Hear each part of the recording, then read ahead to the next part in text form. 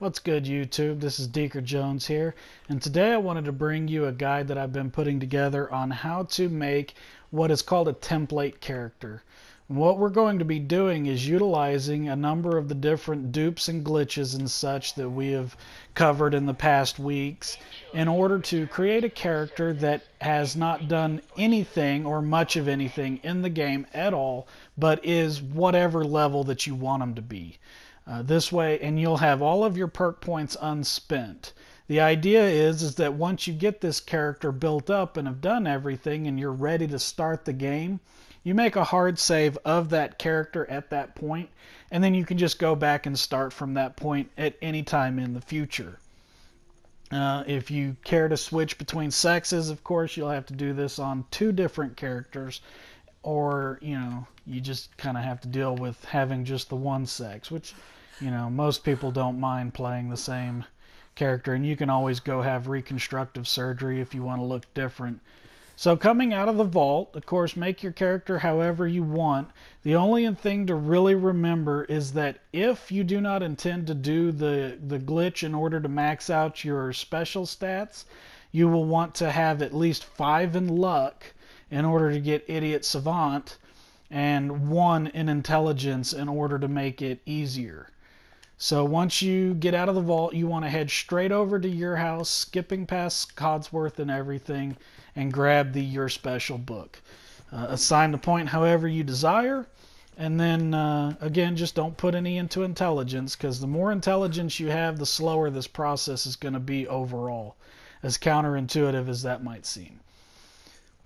The way Idiot Savant works is the lower your intelligence, the more often it occurs, and the bonus that you get from it by level 11 is 5 times the experience, and when it goes off that often, it's ridiculous how quickly you'll level. So next we're going to head over to Red Rocket. We got to pick up dog meat so that we can start doing the duplication glitch. Now when you first arrive here, just give them a quick chat, pick them up. And don't forget that mole rats spawn here, so you're going to want to take care of those before you get started on your daily adventure of duping the special book. Okay, then. Okay, so we're here at the Red Rocket truck stop, and we've got dog meat. We've got everything in our inventory put into there except for the Your Special book.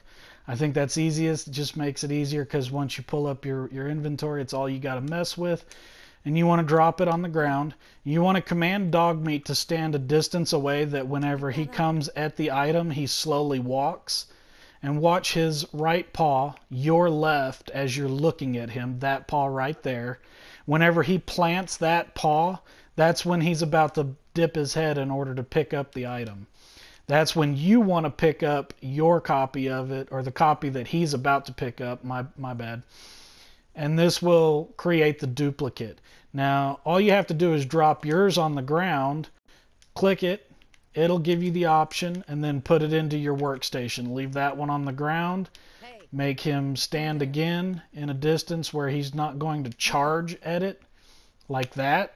You don't want him to go that quickly, because then you really lose your window to be able to pick up the book. So you're going to do this, get your stats all maxed up, or to whatever level you desire, and then we'll move on to the next phase of it, which is to gather some raw materials. So the next step in all of this is to get yourself the shipments that you require in order to use the workstation bench to duplicate raw items. So the first one that you're going to want to get is going to be the shipment of cloth, which you can get from Connie Abernathy at Abernathy Farm, which is located just here to the south of Red Rocket Truck Stop. And we're going to be utilizing the new vendor glitch in order to get items for free, basically. Come on, talk to me. Thank you. Sure. Ooh, look at that naked girl. Alright, so to do this, what you want to do is you're going to sell the vendor 1 item that you don't care about losing, and you'll also lose any caps that you might have that are over the value. So you see I have 0 caps. The value of this is going to be 200. I've sold her the one round that I don't care about losing. And on the PlayStation, you want to press X and then square, basically one right after the other. And on Xbox, it's A and then X, one right after the other. The timing's pretty simple to get down, just give it a little bit of practice. But you'll know it worked whenever the trade confirmation comes up and you can see in my inventory that the shipment of cloth is there. But I don't have the caps to cover it. Basically, it's confirmed the trade for the one round that I've sold to her and not the shipment. So that's how you know you've got the timing right on it. And you can just keep repeating this for anything that you want. Just make them sure you sell them one round. Now you'll know it's done wrong. You see here the confirmed trade has come up, but I didn't get the item in my inventory. You can see there I'm still just at +1 caps, even though I'm on the ammo so you can't see it. Let me get on my inventory so you can see it. So it didn't work either because the shipment came over, but I didn't get the confirmation window. If that happens, simply sell it back to them, try it again. So that one didn't work either. Neither did that one. But at any rate, you keep doing that until you get the shipment that you want, and you only need to get one of each from each person. The next one that you'll want to get is from Trash Can Carla. She has the shipment of oil, and she can be found either at Drumlin Diner or Sanctuary, and she kind of roams this road in between them. So, you can wait at either location until she shows up, or you can go wandering down her little path until you find her. After that, what you're going to need to do is go to Diamond City. Don't worry about anything that happens to be in your way. Just make a dead beeline for Rivet City, Diamond City.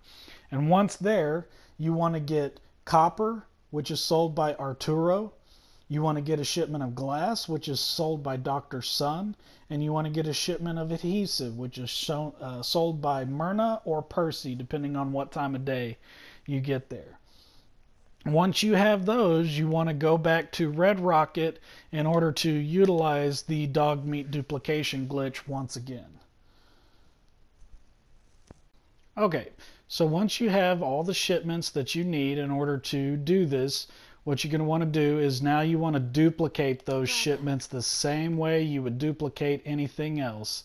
Have dog meat walk over to it, pick it up as he's picking it up, let him drop it on the ground.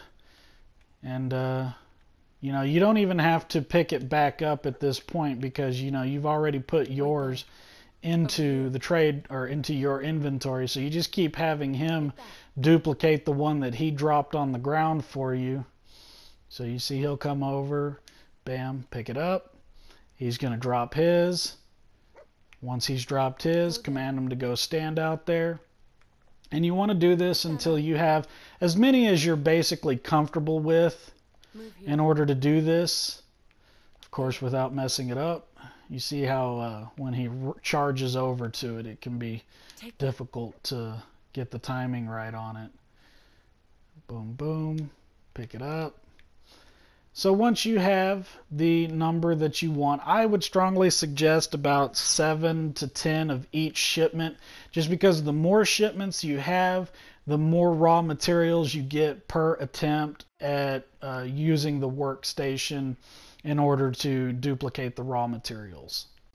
Okay, the next phase of this process is going to be utilizing the workbench duplication glitch. I'm sure you're all familiar with. If not, what you want to do is go to your workshop and make sure that you take everything out of it that you possibly can.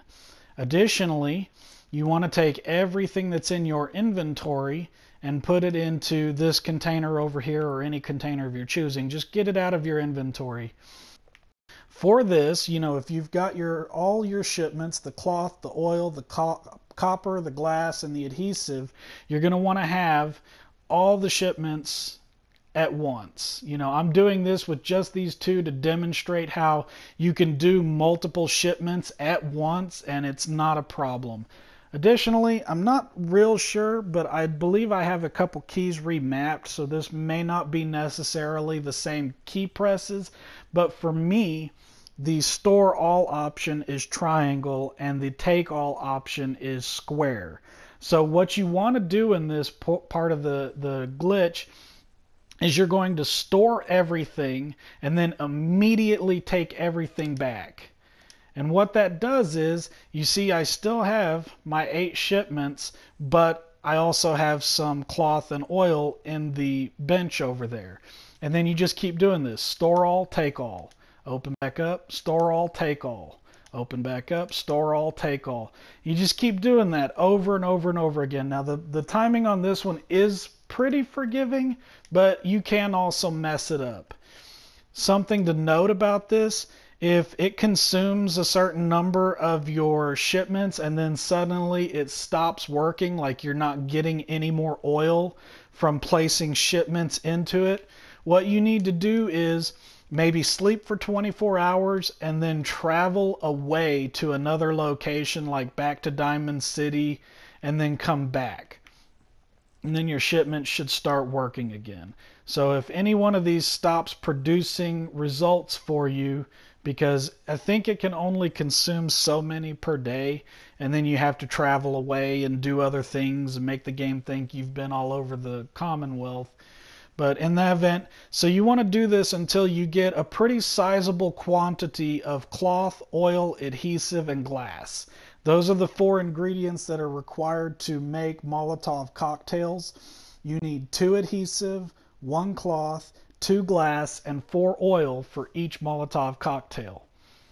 And once you have all those ingredients, what you're then going to do is come over here to your crafting station. You're going to want to set down a sleeping bag, and I would suggest you go grab the chemistry station. It's over here on the far side of the Red Rocket truck stop. It's parked right here.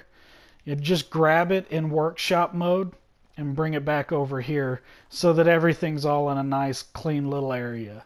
So you're going to want to sleep for an hour just to give you that well rested bonus, so that you can do that. And then you want to come down to grenade and then Molotov cocktail, and then just start spamming the crap out of making Molotov cocktails.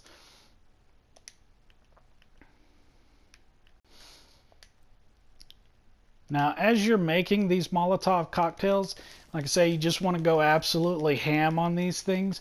But as you'll see as I'm doing this, it'll eventually get to a point where you get huge frame rate drops from doing this. And you'll notice in the upper left corner, it's telling you, glass is removed, Molotov cocktail made. Well, what happens is that buffer over there gets really full with trying to give you a bunch of messages, and you get way, way ahead of it. So what happens whenever those frame rates start to really drop on you is you just want to exit out of the crafting session and give it, maybe 2-3 seconds for everything to kind of catch up and go away, and then jump back into the bench and continue on with your business. It's also that the experience bar over there starts to get way behind where you're actually at in terms of level. So this actually starts to get a less of a problem, a little bit higher level that you get. But you just want to keep doing this until you reach, somewhere in your mid-20s, whatever you feel comfortable with. Because the next part of the process is going to involve going to Saugus Ironworks and getting the picket fences manual from there. So now I'm starting to really feel the frame rate drops. It's going by slower. This is very, very pronounced when you're a lot lower level and you're getting a lot of experience. So now that that's happening, I just want to exit out of the station, give everything a chance to clear itself up, just go right back in and start, hammering away on those Molotov cocktails. The nice bonus to this is you'll end up with an extremely large supply of Molotovs to use in your adventure over to Saugus Ironworks. So that'll be the next part of the video. Okay, so I am over at the Saugus Ironworks, which is where we got to be for the next part of it. And you can find that over here all the way to the east, close to, here's Greentop Nursery, Museum of Witchcraft. This is that main road that runs through the Commonwealth right here. So, and here is the truck stop and sanctuary for comparison. So once you're here, you need to be aware that the enemy here, the Forged, are in their mid-20s range, and they throw a lot of Molotov cocktails. Some of them have flamers. They can be pretty beefy. But you need to make your way through this area. Now, I would suggest that maybe you buy up, using that vendor glitch, some armor from Diamond City vendors and what just to make yourself as beefy as possible before coming here, because you really want this process to be as easy as possible. And once you're in here, you're going to, find your way through the location. I'm not going to give all that away until you find an area called Saugus Blast Furnace. And in there is going to be a little cutscene involving a guy named Jake Finch, who's the little brat that betrays his family down here. Yes, minor spoiler, whatever. You're cheating anyway, so who cares? Once in here, you're going to be thrust into that conversation, and I've cut off that conversation here, but the thing you're looking for is right here: picket fences and the explosives bobblehead. Now you see they've gone ham on me now.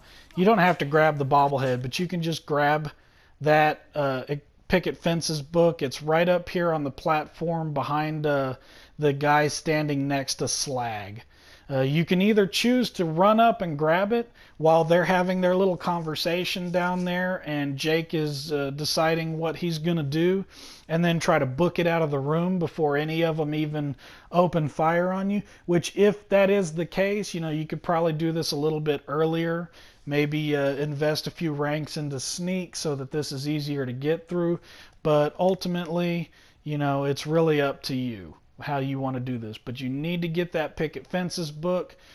Otherwise, you just have to keep making Molotov cocktails to get as high as you can. But, they really start to lack in the experience department later on.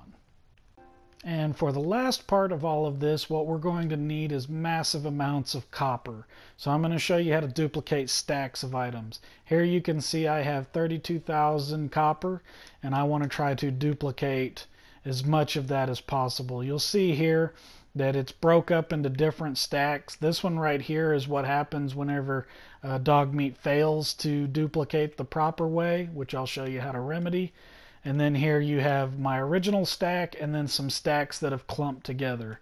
I don't know what makes it clump together properly, but at any rate, you always want to duplicate the highest stack that you have. So pick up the others, get them off the ground, and then have the dog meat do his business on the stack. Just like before, pick it up before he does. Now what's going to happen is he's only going to pick up one of those. And it was a large little hang up there because of how many. So you see he's only dropped one copper bar. So what we want to do is we want to drop our copper on the ground, and now you'll see that his copper says 24,000. It always takes the highest value of what you drop on the ground, so don't worry about that. But then you want to do a quick save, and then once your save is done, you want to quit to the main menu. From the main menu, you're going to continue back in, and when you come back in, this is actually going to be the amount that it says it is, because if you just pick it up right now, it's not actually going to give you the full 24,000 copper. I know it says it's there in the menu right now, but if you go to leave, you'll end up with not the correct amount. So you have to exit out to the main menu in order to do this. And like I said, it works on any kind of stacked item, whether it's the copper or the shipments. It might be easier just to do this on stacks of shipments in order to get, a real easy time of doing the workshop duplication kits. But you're going to need hundreds of thousands of copper if it is your intent to go to maximum level. So once you have the amount of copper that you feel comfortable with, next thing that you got to do, now you might want to go dump all that copper into your workstation so that you're not over encumbered while you do this, although at a certain point it's not going to matter because you're just going to stand in one spot and just keep smashing two buttons over and over again. But anyways, you're going to want to go to decorations, go to statues, and you're going to want to deal with these two right here. Don't worry about these big ones that take 20 copper per placement. I mean, they do give you 5 more experience per placement, but it's double the amount of materials. So you just want to place these down all around until you get to the point where your settlement size is capped out and you can't build anymore. And then at this point, you're just going to start mashing the X and square button together. And make sure you're lined up on it. Once you get yourself lined up in just the right spot, you can just sit here and press X and square all day long while you watch YouTube videos, or press that like and subscribe button for me, and you will see your experience skyrocket. You get between 20 and 25 experience per placement, and you can place them down very rapidly. Every time an idiot savant procs on it, you're gonna see thousands of experience points go screaming by really quickly doing this. I hope you found this whole process useful. If so, like I said before, hit me with that like and subscribe if you would be so kind.